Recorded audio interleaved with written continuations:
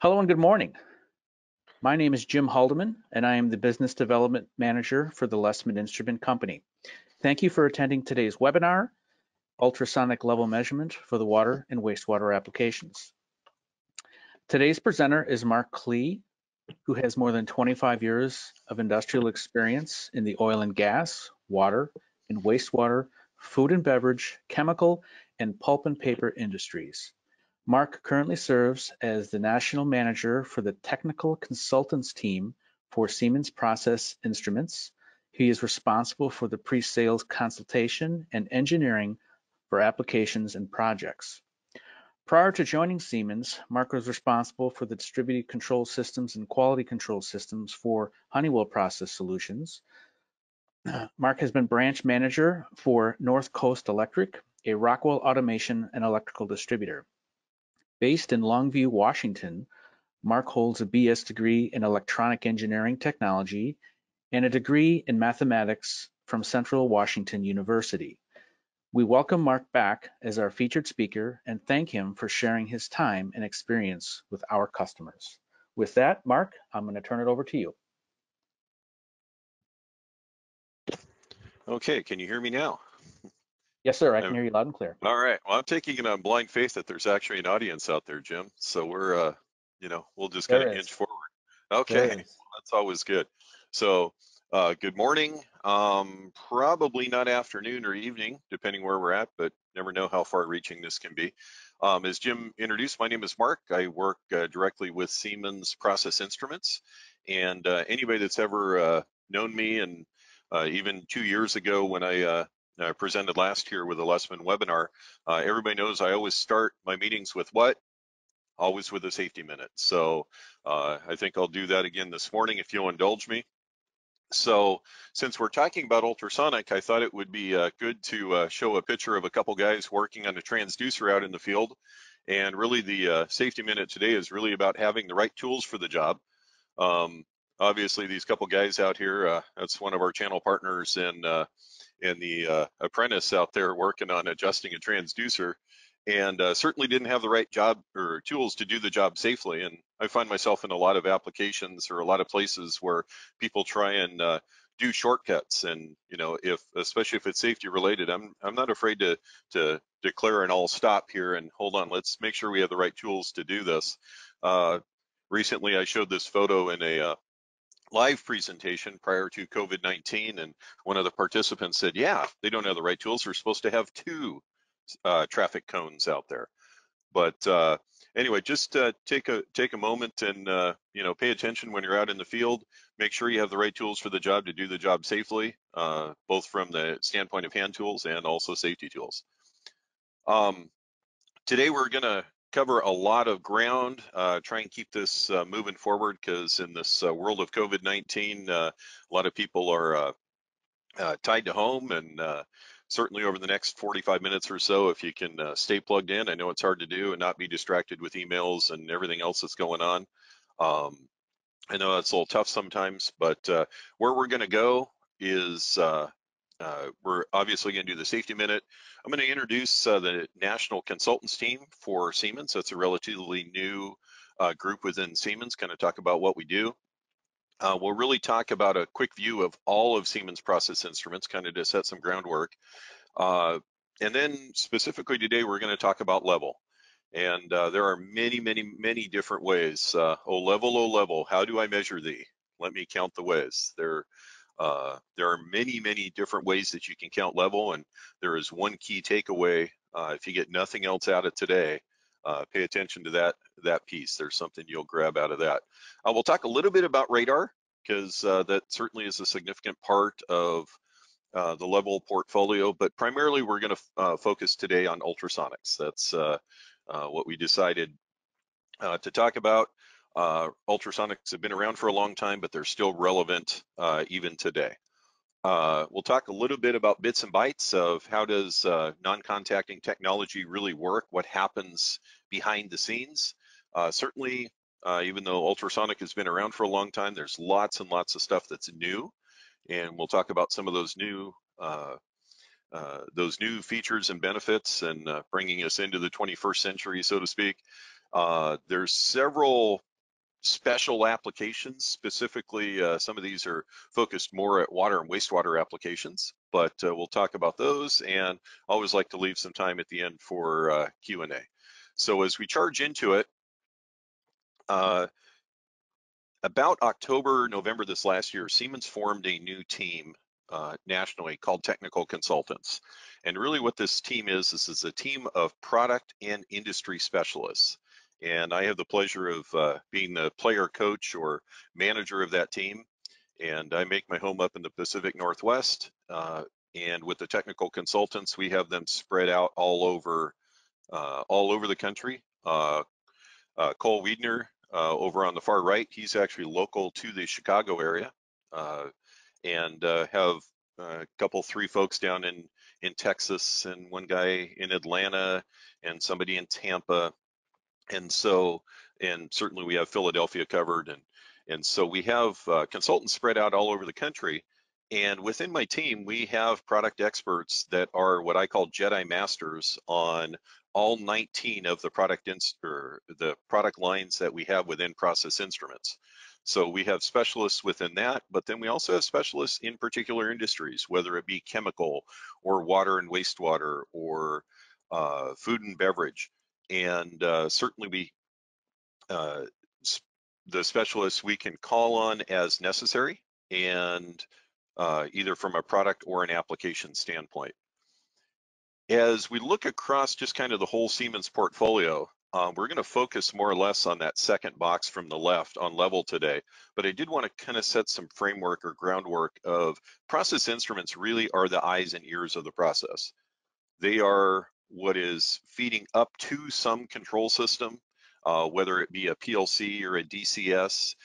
It can be anybody's control system. It can certainly be a Honeywell PLC or HC900 hybrid controller. It can be a DCS such as a Siemens PCS7 or a Honeywell Experion or a Delta V system. Our process instruments really will talk to anybody's system. We'll talk a little bit later about some of the advanced communications that have crept into the instrumentation world and kind of how to integrate those things. That always seems to be kind of a hot topic. But just real quickly on the far left-hand side, all things flow, whether it's a magnetic flow meter or a clamp-on non-contacting meter or a Coriolis meter for high accuracy or a vortex meter that's primarily used for steam applications. We do all things flow. We'll come back to level in a few minutes. Right down center there, we do hydrostatic pressure. So whether that be absolute gauge or differential pressure, we do all of that. Certainly within temperature, thermocouples and RTDs, they've been around for decades. What's really new and interesting with that is not the actual physical element that's making the measurement, but the instrumentation and the head and the communication that's sitting on top of it is really where the step changes happened in the last 9 to 12 months or so. We do all things pneumatic valve positioner. Instrumentation competitors do is we do all things dynamic and static weighing. So if you want to weigh material in motion, think of a conveyor belt moving rocks or gravel or cement or even anything in the food and beverage industry, rice, corn, beans, that type of thing. We can actually weigh that material in motion, or we do static weighing. Think of your bathroom scale. That would be something that you would have either a bin or a silo or something. And we'll talk about that here in just a moment. Of course, with Siemens, we support the parts and pieces that we sell, and we'll talk a little bit more about support later on. So really kind of coming back to level, there are so many different ways that you can measure level in a tank or a silo. And here's just kind of a representative view. I think you can see my mouse over here, but over on the left-hand side, you have a couple of different point technologies. So you could do a capacitance tip probe or a vibrating fork or another vibrating fork down here for a low, something like that. One key takeaway from today is that anytime you are doing level in a bin or a silo or a tank, solid engineering practices really mandate or dictate that you have some sort of point level backup to that. So we're going to talk primarily today about continuous level, where we're looking at a 4 to 20 milliamp signal that represents from, in this tank, let's say 0 to 15 feet or something like that. But solid engineering practices really mandate that you have some sort of point level backup. The perfect example of what happens when that doesn't work is, if anybody remembers the story of the BP Texas City refinery a number of years ago, there was a level instrument that had failed in the system. The operators were unaware of that. They thought they were at about 15 feet of level in their tank. In fact, that tank had been filling all night, and at 98 feet of level, the tank overflowed, vented to a blowdown drum, and vented to atmosphere. That atmospheric cloud started to expand from the system. There's a couple of guys sitting there in a diesel pickup truck, and they noticed that the diesel truck was running a little bit rough, so they went to shut the engine off. The thing about diesel is there is no ignition system, so there were enough hydrocarbons in the air that the engine continued to run, at which point these two operators realized there was a problem, so they jumped out of the truck and ran. A few moments later, the truck backfired. The backfire became the ignition source for the vapor cloud, and the ensuing explosion leveled several, what do you call them, like office trailers, and killed 12 people. In the root cause analysis of that, one of the root causes of that is there was no point level device to let the operators know that the continuous level device had failed. It turned out it wasn't a Siemens continuous level device that failed in that process, so of course I can tell that story. But the real key takeaway from that is anytime that you're doing, even in a solids application over here, we have a rotating paddle switch, or we can do vibrating forks. You want to have some sort of backup to your control system or to your continuous level device. And of course, we do have a solution for that as well. Over here on the solid side, since I'm over here, certainly you can use capacitive level, or you could use a non-contacting radar. We'll talk a little bit more about that in a minute. And certainly kind of hidden down here is the gravimetric, or you could put load cells underneath the under the bin or the silo, and that would work with both liquids or solids. Couple design criteria that would be a little different for liquids, but certainly you can weigh the bins. When you come back over here to liquids, you could certainly do guided wave radar as a solution. You could again use capacitance, and today we're going to talk primarily about the ultrasonic solutions that are right up here in the upper right-hand corner of the tank. So lots of different ways that you can measure level in a tank or a vessel. So really the key takeaway from this is this: even though you can measure it in a whole bunch of different ways, usually the application will pick which technology is best for it, not I happen to have this new cool shiny thing and I'm going to try and shoehorn it in everywhere I want. Certainly keeping commonality of parts in the site is important, but usually the specifics of that application are going to talk about why you would choose one technology over another.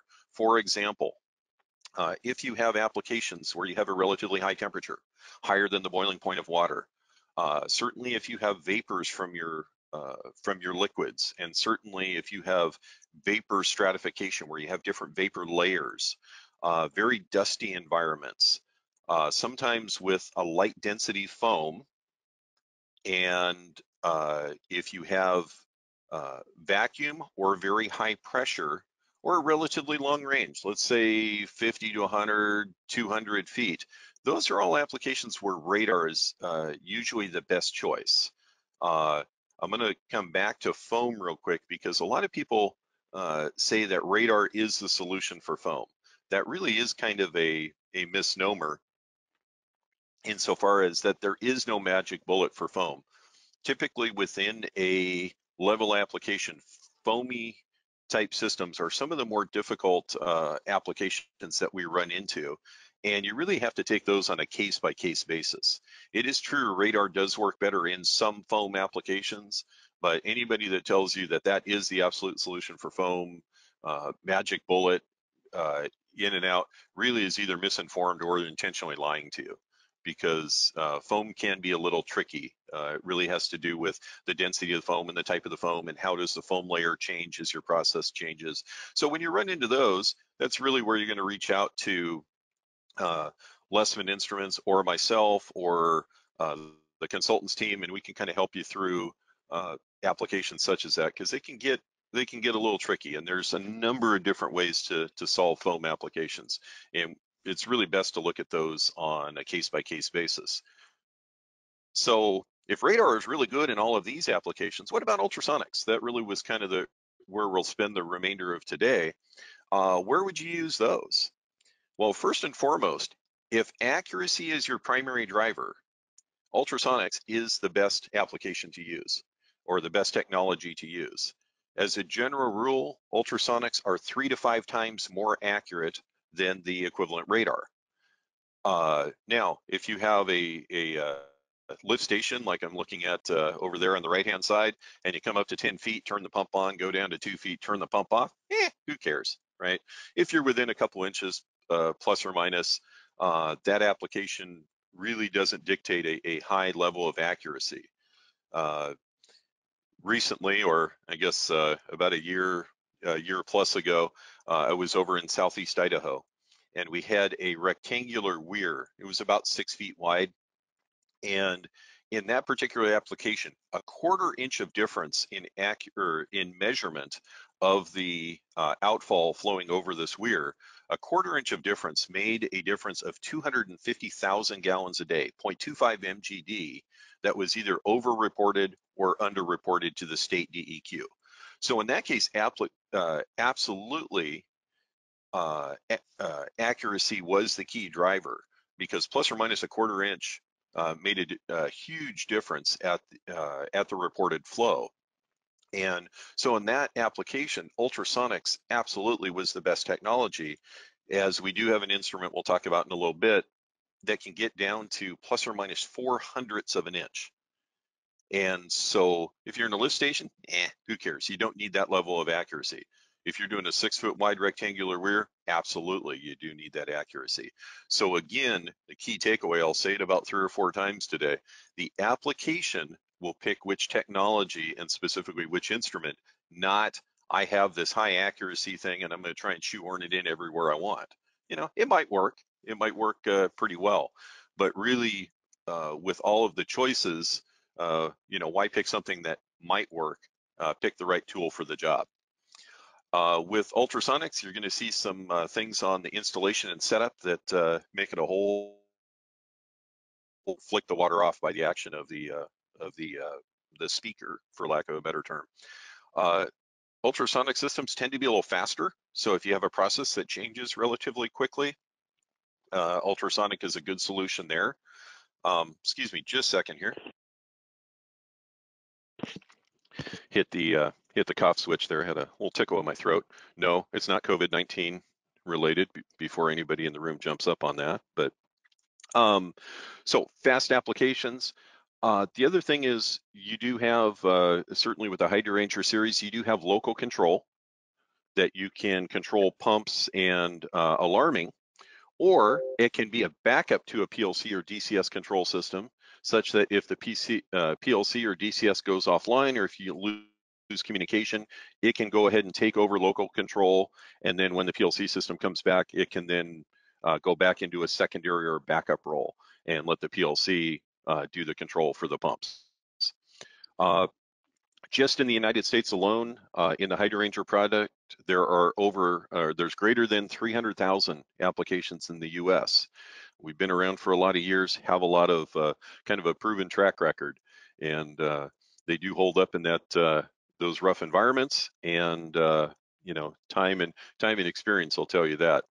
We'll talk a little bit about sonic intelligence in the next few slides, and really how does that work. And Siemens is a global leader in ultrasonics. We have a wider portfolio than really anybody in that area. And with that, you know, you learn a few things over 40 years. Typically speaking, you're looking at something called an echo profile, and we'll take this apart in a minute. In the ideal scenario, you have a transducer. It's going to emit a pulse. That pulse is going to reflect off the material, come back, and your speaker now has turned into a microphone, and it basically listens for the echo pulse. From there, it'll calculate, I've got an echo at some distance, as we're looking at distance in the vertical axis here. That's really kind of the idealized world. In the real world that I live in, you do have obstructions, you have ladders and weld seams on the side of tanks, and you have a surface that's not perfectly flat, and so you may not get exactly a perfect echo all of the time. So I think it's important to really kind of talk about what happens when you go out and make a measurement.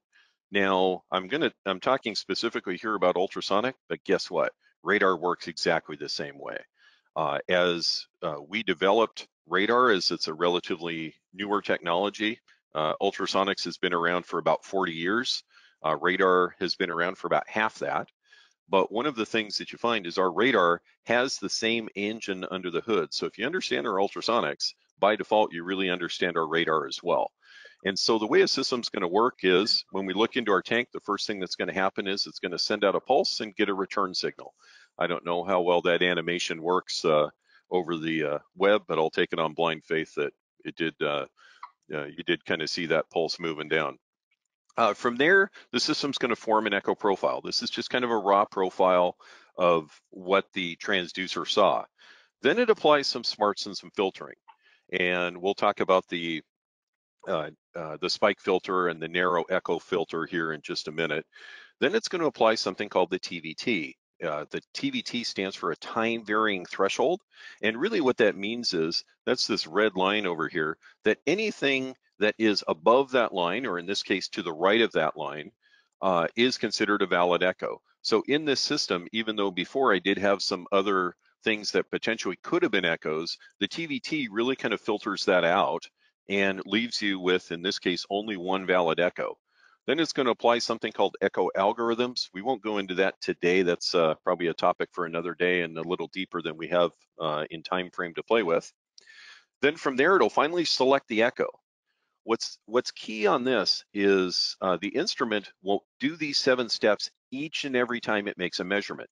Depending on the instrument and the application, this could be several times a second.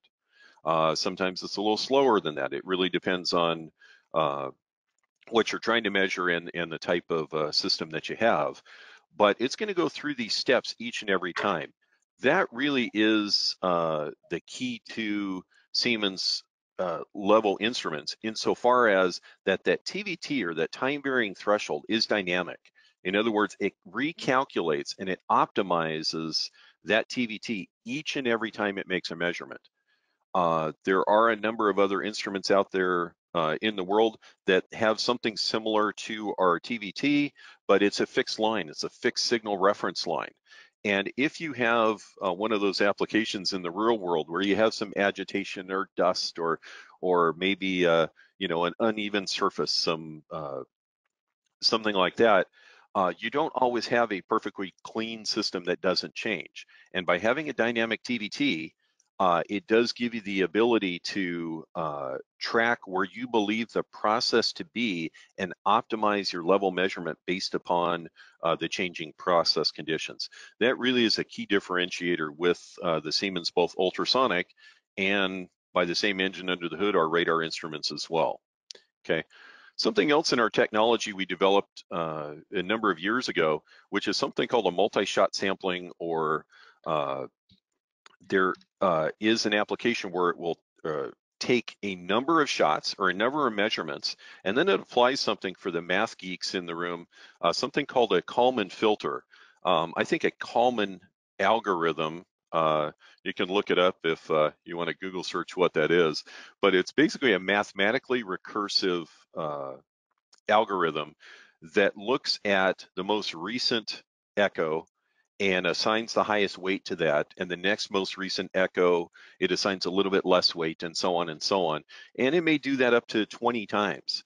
And so it will take a number of echoes where you're going to have this noise, and noise by definition is kind of random, and it's looking for the commonalities between the different echoes. And guess what?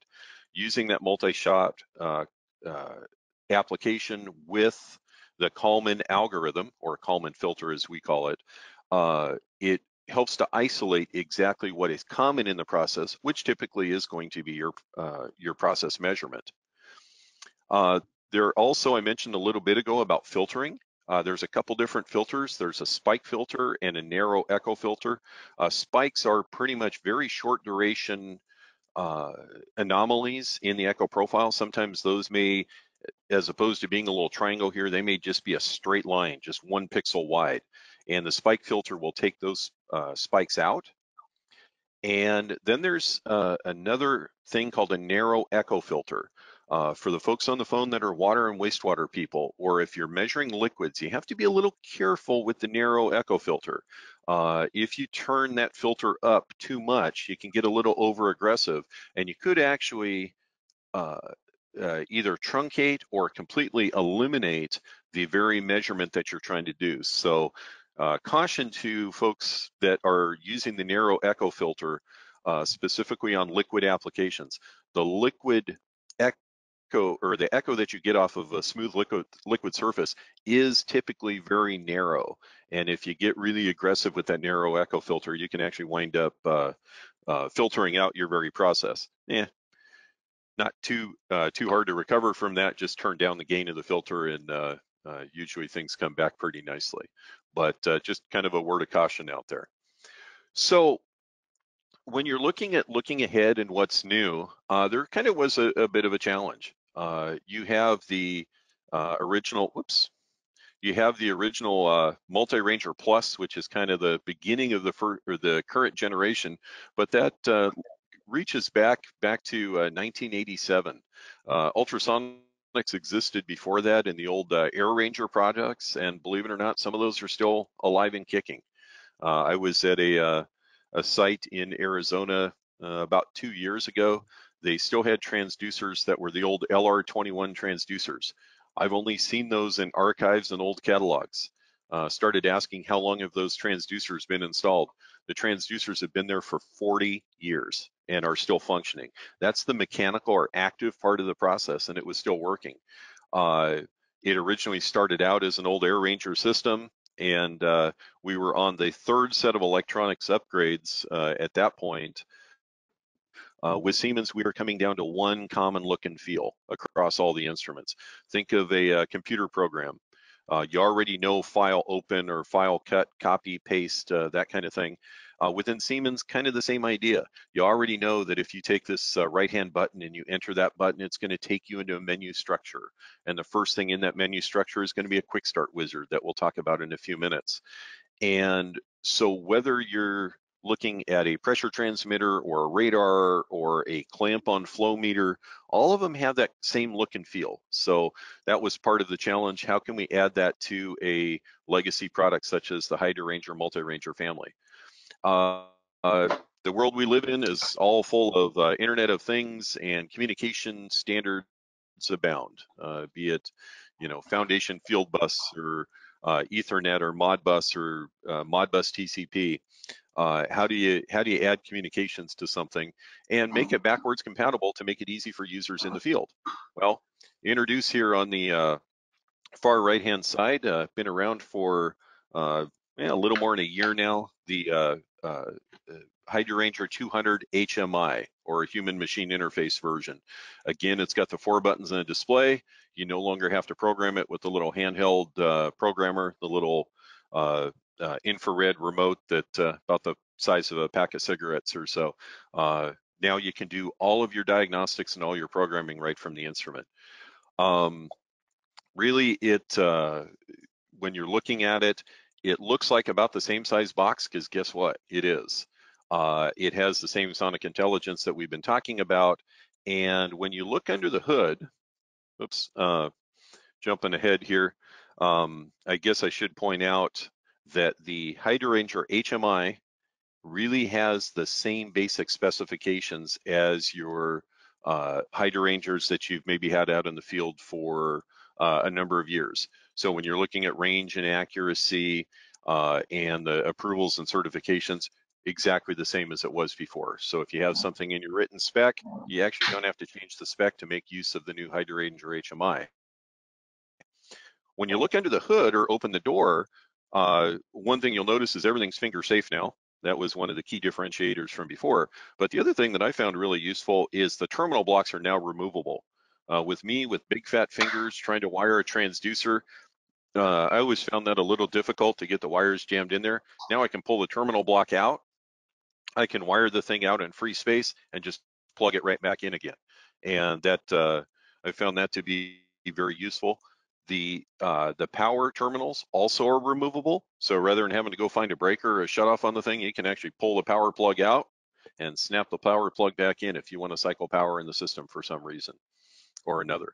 The other thing is because it's using the same box, it is something that is very easy to retrofit in the field. If you have an old Hydraranger or multi-ranger, it's a matter of popping off the door.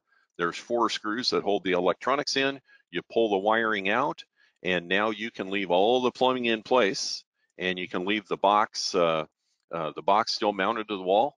Insert the new electronics in there, bolt it in with the 4 screws, terminate your wires, slap on the new door, which fits on the same hinges, and you're done. It's a very, very simple upgrade to do in the field. And depending on the complexity of the plumbing, not super complex here, but there have been applications where that is the best way to go. One word of caution, if you do that, after you have done that, the serial number on the board set no longer matches the serial number on the outside of the box. Well, if you're in Arizona and it's been in the Arizona sunshine for a year, you can't read the serial number on the outside anyway. But recognize that if you do the upgrade in the field, the serial number on the box on the outside doesn't match the board set. But if you can live with that, it is a relatively simple upgrade to do in the field, and you don't have to, something you can change out in just a few minutes. Really, the nice thing about the Hydraranger multi-ranger HMI is using those 4 buttons in the display. You don't have to pull out the book with the decoder ring to know P001 through P007. Now you can go in, press the right-hand button. You can see there's a quick start application for level, volume, or flow. From there, you go and start asking a number of questions. What do you want to do? Level, space, distance, and it will walk you through a series of questions. There happens to be, for the old Hydraranger experts, there is a one-to-one correspondence between the old parameters and the new parameters. So whether you're talking empty distance P006, now it's called empty distance. Whereas before you had to know the parameter number.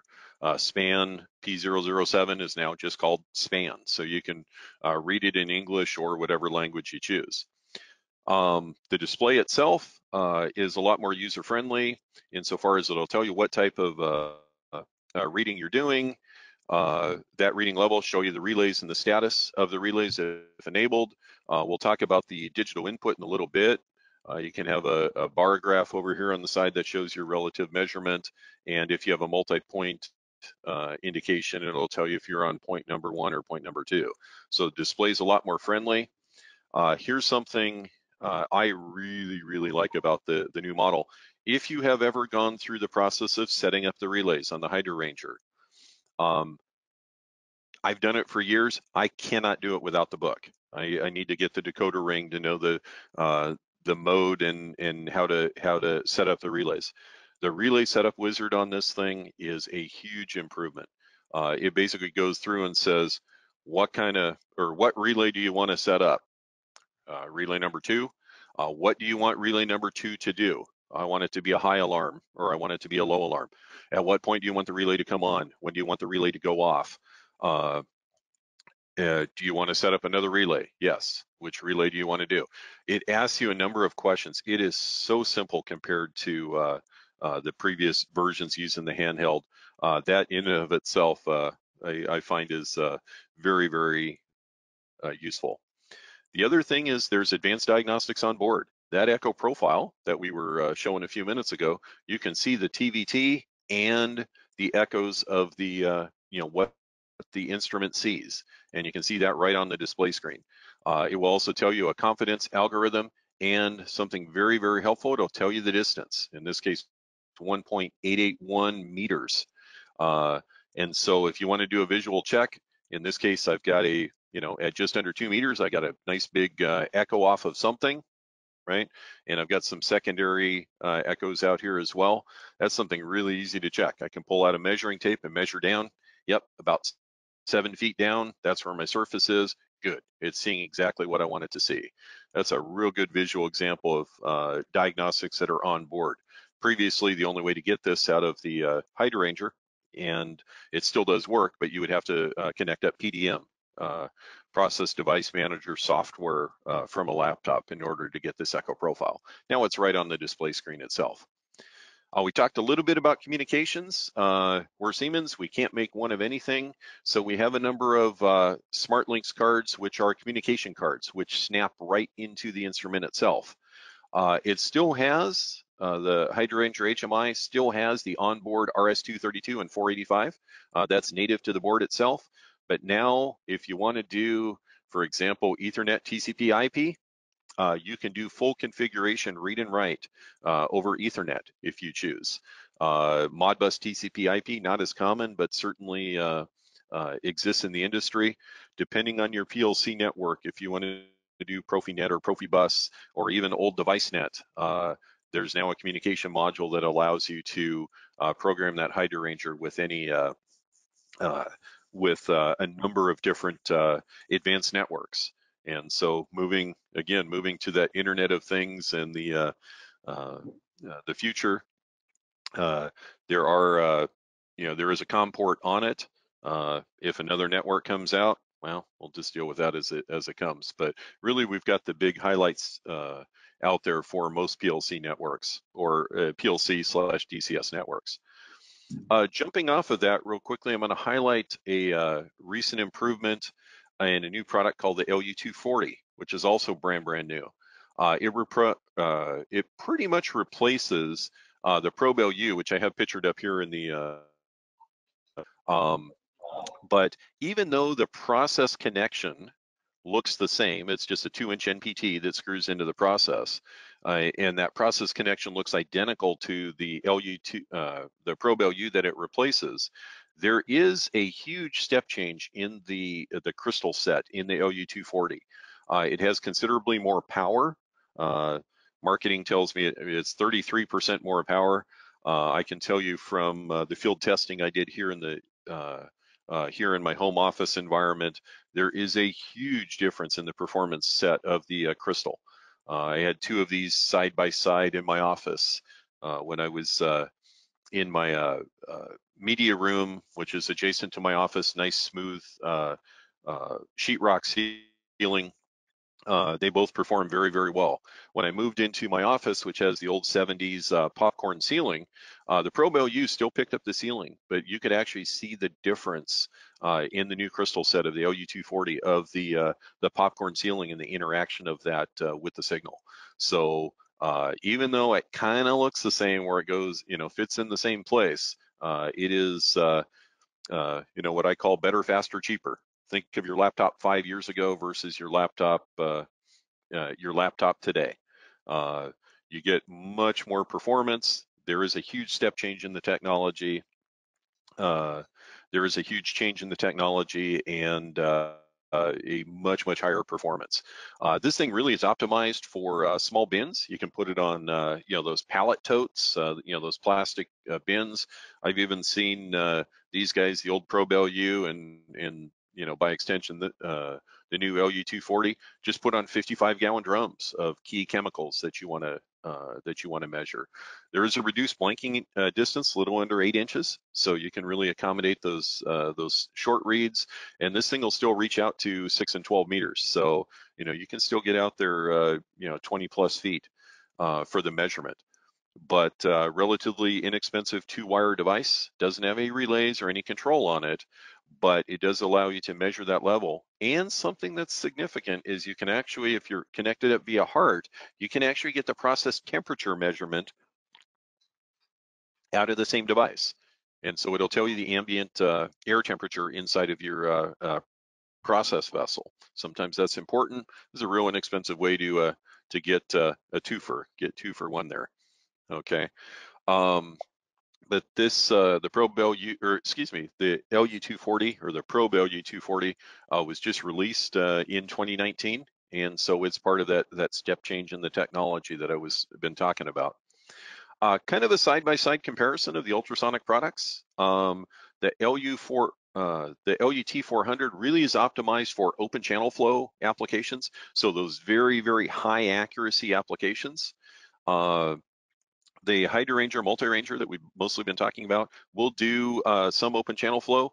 Not quite as good as LUT, but in some cases it's close enough, right? But it will do multi-channel, so you can do differential. You can have channel A, channel B, tank 1, tank 2 in a Hydranger multi-ranger, up to 6 relays that you can either do control or alarming on. The LU240, like I said, really is replacing the Probe LU, with the exception of applications where you have a Profibus PA communications.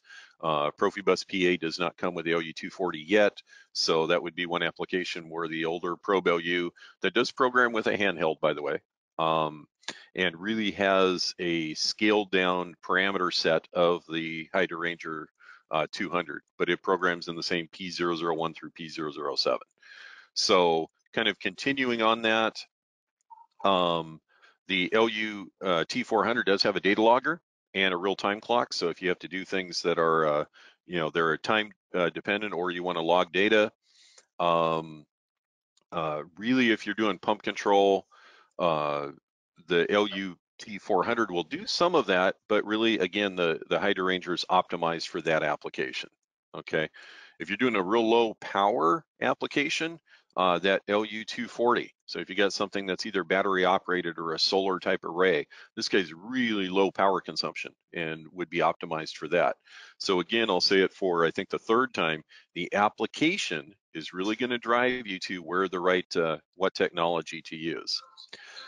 So looking at proper installation, like anything else, give yourself the best chance of success.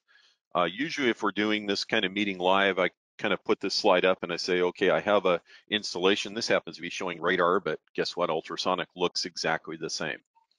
And I say I've got 4 places where I can put my instrument, 1, 2, 3, and 4. Which is the best place to put it? Well, typically people will look at number 1 and say, ladder and obstructions. Okay, number 1's not real good. Number 4, well, I've got my fill stream. It's not on right now. I've got some tank support braces. But if I have an active fill stream, obviously I don't want to put it over here with number 4. So that leaves us number 2 and number 3. The most correct answer is actually location number 2, about a third of the way from the sidewall to the center. The center, one of the things that can jump up and bite you is if you have a parabolic top, or if you have a cylindrical tank laying on its side. Some people call it a hot dog tank, or sausage tank. That upper curved surface of the tank can actually create a parabolic reflector, and parabolic reflectors have a focal point. And so that can sometimes jump up and bite you. Okay. And so in this application, location number 2 would be the best. Number 3 would be probably the next best choice. Not to worry, because using auto false echo suppression or some of the advanced tuning, you could perhaps use number 1 as well if that's the only place that you have a process connection. And a general rule of thumb I use, everybody talks about beam angles and tangent of the angle times the distance, and they calculate these cones and the spot size very carefully. Even though I'm kind of a math geek and I love to do those kinds of calculations, generally speaking, I'm using something called the 10-to-1 rule. And basically what that says is for every 10 feet of distance that you want to measure, you want to be about a foot off of the sidewall. Okay, so if you're looking down a wet well or a lift station and you're looking down about 25 feet, you want to be about 2.5 feet or so off of the sidewall. And that doesn't really matter if you have a 6 degree or an 8 degree or even a 12 degree beam angle. The math works out about the same. And so that 10-to-1 rule is really kind of a good rule of thumb for proper placement of either the radar or the ultrasonic type transmitter. So we do have some some ways that using algorithms and auto false echo suppression and some of the advanced technologies, if you're kind of stuck with this is what I got, sometimes we can still optimize the process. But you want to give yourself best chance of success right out of the box. So mounting is key in any kind of non-contacting application. A couple of applications specifically for water wastewater is there is something which is called wall cling reduction. In the old Hydranger multi-rangers, that was actually driven by parameter number P136. Today, we don't call it P136, we call it wall cling reduction. Effectively, what this does is it does allow you to, if you have an application, and we see this mostly in wastewater, where the water will come up to a level, let's say 10 feet, turn the pump on, go down to 2 feet, and repeat. And it always comes up to 10 feet and goes down, and it starts to build up kind of that scum ring right at that upper level. What wall cling reduction allows you to do is you give it a range, and I'll say 18 inches, okay? And so what you say is my high set point is 10 feet, and I'll give it a variance of a foot and a half. And so what it will do is it will randomize the onset point. So it might come on at 8.9 feet and then pump down. And the next time it might go to 8.5 feet and then pump down. The next time it might go to 9.8 feet. Okay. And so you give it a range or a band, and it will randomize the set point, and that has the effect of not always going to exactly the same place and creating a maintenance issue where you have to come in and constantly scrub the sides. And that's really easy to enable. Still exists within the new unit itself, but you don't have to remember the magic decoder ring parameter. You can go drill down through the menu right to wall cling reduction. You can a contact closure type device, tie it back to the Hydranger. Now this is showing the Hydranger, the older version, works with the new one as well, but you tie it back to a contact closure, and basically what it says is, if I hit this critical high, do this. And you can define, I want to drive my output to high, so, or low, or some alarm state or something. If your transducer were to fail or it were to lose its signal for some reason and you reach some critical high point, you now have a tie back to it to basically make the controller do something. Open a valve, close a valve, turn a pump on, turn a pump off, whatever you decide to do. That backup level override, very easy to implement, and it can be tied right back into the controller itself. Been there for years, often overlooked. So if you have that application with that critical, certainly in the wastewater field, hey, I don't want to have an overflow because I don't want to have to clean up the mess. But even more painful than cleaning up the mess, I don't want to have to do the paperwork to explain why there was an environmental discharge from the site. So this is a real quick and easy way that you can achieve that. There is in the LUT 400 an energy savings function. We're starting to see it a little bit more in the United States. And basically what it does is it allows you to accommodate for variable energy rates. So I have lower energy rates at night and higher energy rates during peak times during the daylight hours. And what you can do is, in a nutshell, it'll take the pump control. It will change your on and off set points to a higher set point, so it will still protect your tank. But by moving that up, you're actually pumping more often in shorter bursts in order to preserve the system. And then later in the day, when you move to a lower energy time, you can then switch back to the regular set points that you had before and make use of do the maximum amount of pumping during the times of day that you have the lower energy rates. Okay. So you have all these different technologies, all these different ways to measure. How do you decide which is best for my application? I'll say it for probably the last time today. The application picks the technology, not, hey, the new Hydranger HMI is pretty cool, but it doesn't fit everywhere, right? There's times that there are better applications. How do you know what's best? I have driven it down in my mind to 6 key questions. And those 6 key questions you always want to ask is, number one, what is the material that I'm measuring? Is it a liquid, a slurry? Is it a solid? Okay. If it's a solid, or even a liquid, what's the dielectric constant of the material? How reflective is it to electromagnetic radiation? Okay, that usually figures into the bulk density of the material as well, but also the material makeup. What's the temperature and pressure ratings, right? Is it in a pressure vessel? If it is, ultrasonic doesn't work because you basically inhibit the movement of the speaker itself. Okay. What about the area classification? General purpose, explosion proof, intrinsically safe. That'll drive you in a particular direction. Most importantly, what material is the vessel made of? In Chicago, or in the Chicago area, we had one application where we had a radar in a fiberglass tank. And we had an instance where a maintenance person would store his ladder alongside the fiberglass tank, the ladder with aluminum rungs. And whenever the ladder was stored, the instrument didn't work. And you take the ladder away, and the instrument worked just fine because it was actually seeing through the side of the vessel or through the side of the tank, and it was actually picking up the aluminum ladder rungs from an object that was outside of the tank. So what it's made of is pretty important. And then lastly, who's my local the Lesman contact? Really, we're here to help, both from a consultants team. You'll have my contact information here in a couple slides from now. If you're welcome to reach out to me anytime and send me an email or give me a phone call. And unless you put in the email, do not tell Jim. I just copy my response back to Mr. Haldeman and tell him what we're working on.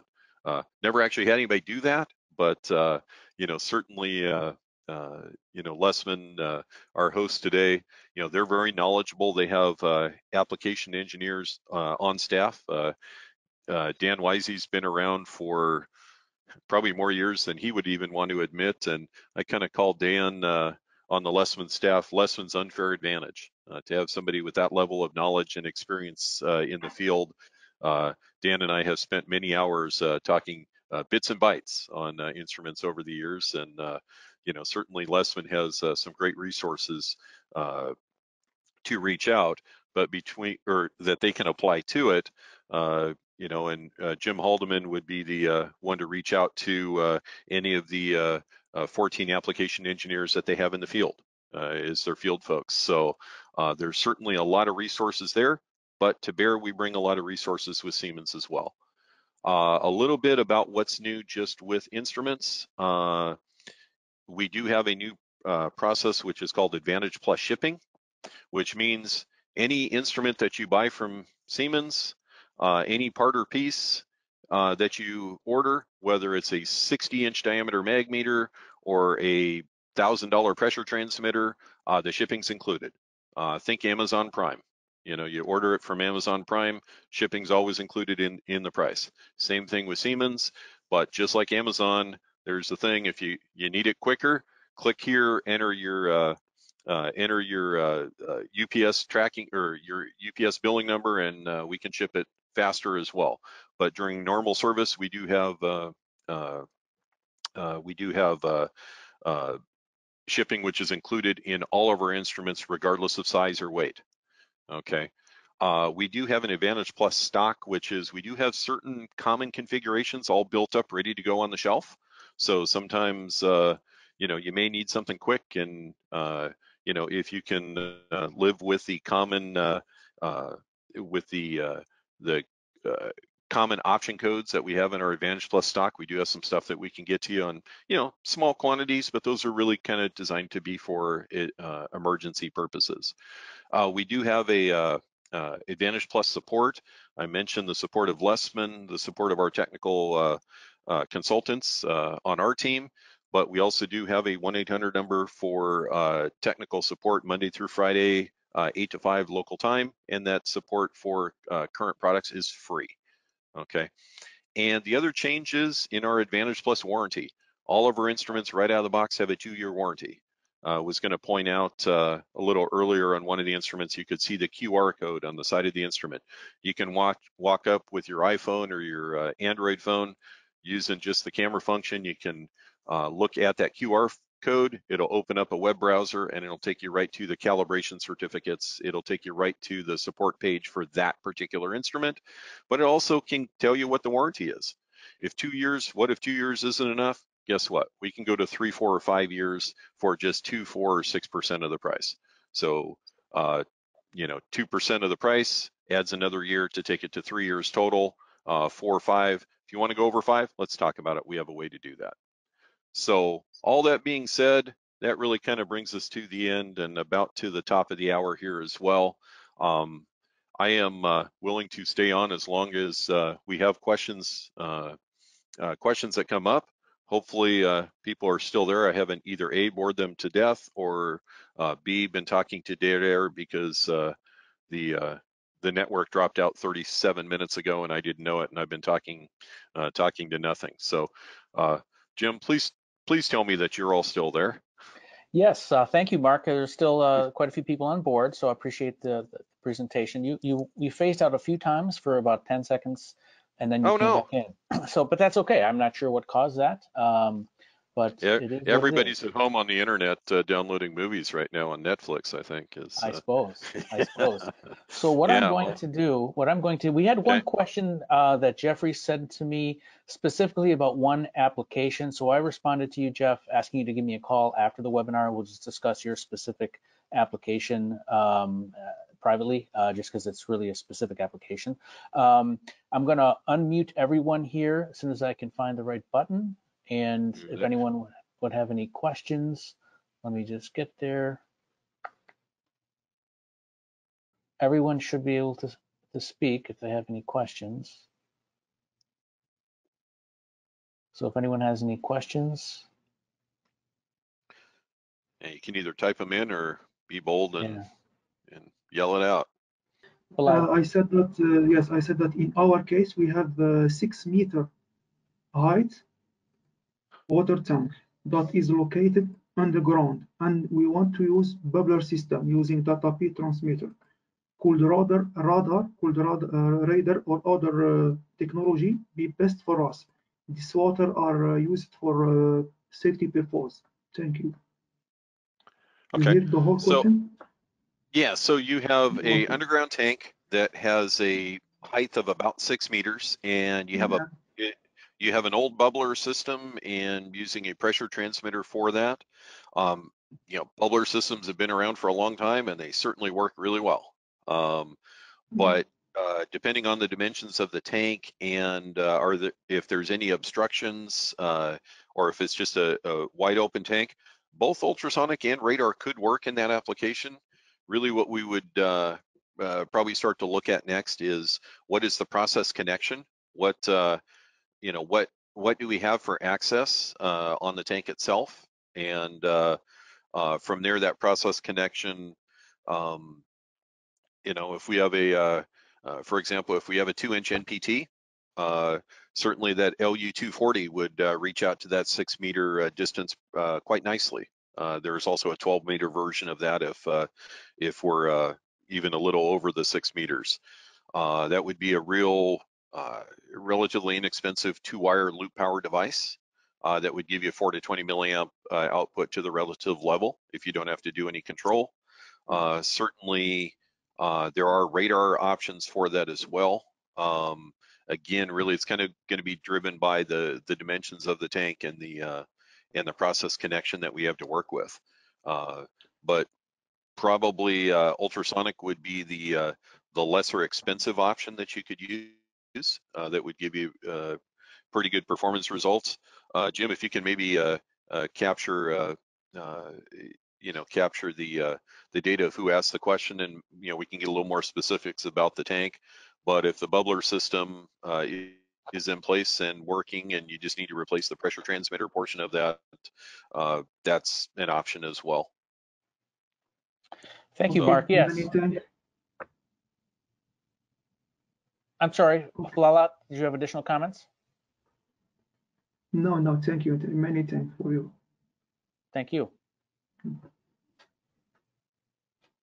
Okay, well then I think that that seems to be the questions that we have today. Again, if you have any additional questions that come to mind, please feel free to contact Mark Klee or myself, Jim Haldeman at Lesman Instrument Company, and I'll be happy to answer any questions or work with you on determining which instrument might be the best solution for your specific application. So with that being said, thanks again, Mark. I'm going to end the conference shortly. So thank you. Excellent. Thanks for attending, and thanks for thanks for staying with us. I know it's a little hard on the other end with when you can't see it live, but hopefully we kept your attention here for the full hour. So thanks for attending.